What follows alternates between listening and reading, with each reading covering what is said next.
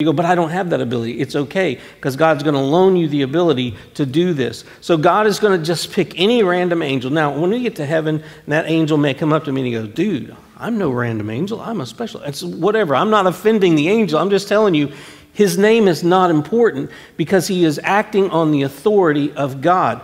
You and I, who we are is not important. If we're acting on the authority of God, his authority supersedes who we are. Okay, so you and I don't have to be some big Hollywood, big name in lights person to do something incredible for God, because we're doing it under his power and under his authority. So now I want to, this is a picture, I don't know where this is, but it's the bottomless pit. It's 65 feet deep. This person may not understand the concept of bottomless pit. If they think, number one, that you can measure it. Number two, it's 65 feet deep. Okay, there are potholes in Nashville that are 65 feet deep right now. So the bottomless pit, think about what is the bottomless pit? This is actually, the abyss is the bottomless pit. Now, how can you have, and this is my favorite scene, I've been falling for 30 minutes. Okay, again, if you don't know what that means, you're not watching enough Marvel movies. The only way you can be in a bottomless pit is in every direction. You can fall in every direction. So it's a sphere. You're just falling forever. Now, so this angel, we don't know his name. He's got a key to the abyss, the bottomless pit, and he's got a chain. Now, I was doing some work for Bill and I's friend Rick. And Rick and his wife were out of town, and he said, hey, while you're there, if you don't mind, if you just take the dogs outside and put them on the leash so they can run for a little while, okay? And I said, well, what do you do? Just pick them up. They're rat dogs is what he said. Those are his exact words. Just pick them up. They're rat dogs and just carry them outside. Me, like an idiot, I get a dog in this hand, I get a dog in this hand, and now I'm like opening the door, and their dogs are like, we don't know you. Why are you touching us? And I get them outside, and I can only find one of the ropes. The other rope, I have no idea where it is. And so, and it's like, dummy, how are you going to hook up a dog when you have a dog in both hands? And, so I lost one of the dogs. Okay, he came back, but I only got one. Now, the next day, a little smarter, I took the dogs out one at a time. Okay, this guy's got a chain, and he's got the keys to the bottomless pit, and he is coming out. Verse 2 and 3. And he laid hold of the dragon, the serpent of old, who is the devil and Satan. Okay, I wonder who he's grabbing. It's the devil, okay? It's Satan. And bound him for 1,000 years. Now, this thing called the millennium, it's about 1,000 years. There's going to be 1,000 years. People say, well, but it's only in the Bible in that one chapter. That's true. But it's in that chapter 6 times. And when God says 1,000 years, is he speaking metaphorically? Is it just, well, it's just going to be a long time? I'm thinking it's 1,000 years. And the early church had no problems believing this was an actual 1,000 years. So I'm going to go with the early church and say, well, this was probably 1,000 years. So he threw him into the abyss and shut it and sealed it over him so that he would not deceive the nations any longer until the 1,000 years were completed. After these things, he must be released for a short time. Now, we see absolutely no effort from this angel. We don't see there was a big fight and there was a big wrestling match. We see he has a chain in one hand, a key in the other hand. He walks up, he binds him, and he throws him, and he closes the door, and he locks it. And that's it. When we have the authority of God, we can do some pretty amazing things. And I want to encourage you to always give God the glory and don't go, well, did you see what I just did? Okay, so this is like Steve McGarrett saying to Dano, book him, Dano. The guy's just like, So I don't know if this means that Satan has been completely stripped of his power, or if God's authority in saying, you go do this, is so powerful that he can't even move. He's like catatonic. Whatever it is, he goes away. And watch what happens. He loses his influence, throws in the abyss, shut and sealed over him, so that he would not deceive the nations any longer. How many of you believe there might be a little deception in the news today? There might be a little deception in people today. Satan is trying to deceive us. What is he trying to deceive us? Well, he's trying to deceive us anything other than the pure gospel. He'll go on the religious side and go, yeah, it's Jesus, but it's also this and a lot of this and a little bit of this and some of that. Okay, that's a deception. Or, man, the Bible is all just a bunch of junk. Here's one of the things that's been really speaking to me. How many of y'all have seen at least one person post or make reference to, I'm tired of people saying prayers and thoughts. Prayers and thoughts are just, that you Christian people are so, you just think prayers and thoughts are going to help out. Look, if you don't understand what we mean by prayers and thoughts, I can see why you'd be upset by the fact what we're sending out to you as prayers and thoughts. It's such a cop-out. Like, why don't you actually do something? If you understood what prayers and spiritual thoughts could accomplish, you'd be going, hey, pump up the prayers and thoughts. So we live in a society where they've been told that prayers and thoughts are that's just spiritual mumbo-jumbo and it doesn't do any good. So, little side note there. So he's going to not be able to deceive the nations any longer for 1,000 years. Now, Satan not being somewhere for 1,000 years. In chapter 19, we just saw everybody who's been taken the mark of the beast and worshipped him, and they're gone. They're bird food. And now Satan, the deceiver, is going to be put away for 1,000 years. So whoever's left is going to get the first chance since Adam and Eve to live in a world where Satan is not there to influence and deceive. In the garden, he deceived Adam and Eve. Adam and Eve were led by that into sin, and now that's gone. Okay? Verse 4. Then I saw thrones, and they sat on them, and judgment was given to them. And I saw the souls of those who had been beheaded because of their testimony of Jesus and because of the word of God, and those who had not worshipped the beast or his image, and had not received the mark on their forehead and on their hand. And they came to life and reigned with Christ for 1,000 years. Now I believe at this point, what we're talking about is not the church, because remember, I believe the church is already gone.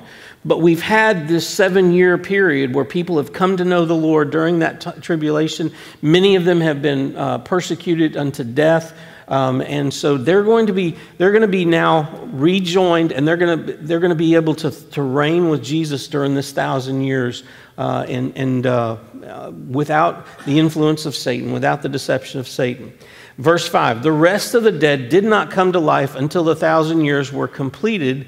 This is the first resurrection.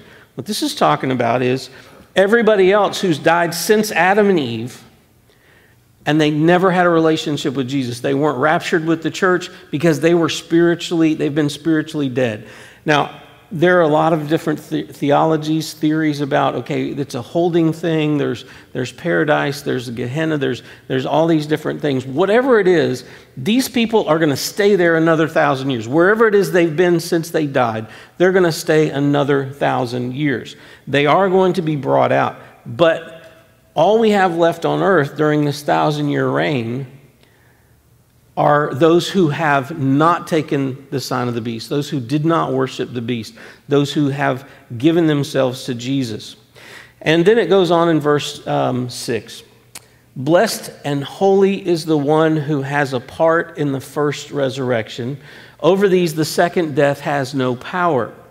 But they will be priests of God and of Christ and will reign with him for 1,000 years.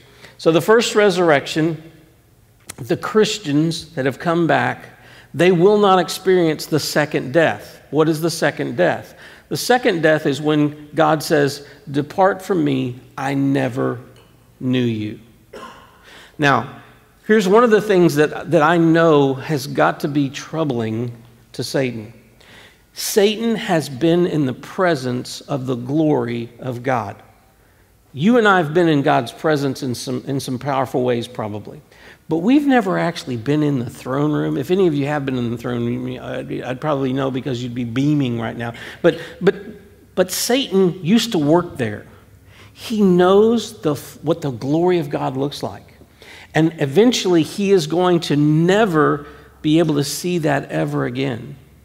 And these people are going to get a glimpse of the glory of God and then be going, okay, do you like what you see? Isn't it awesome? Doesn't it make you want to bow and worship? Okay, now you're going to be removed from that forever. The second death is when we will be removed from God for eternity. We're not going to get another chance to come back and take another look. So what he's saying there is that it's better for us to have experienced the first resurrection so that we will not suffer the second death.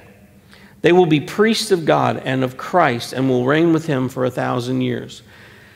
Verse 7 and 8 says this: when the 1,000 years are completed, Satan will be released from his prison and will come out to deceive the nations which are in the four corners of the earth, Gog and Magog, to gather them together for the war. The number of them is like the sand of the seashore.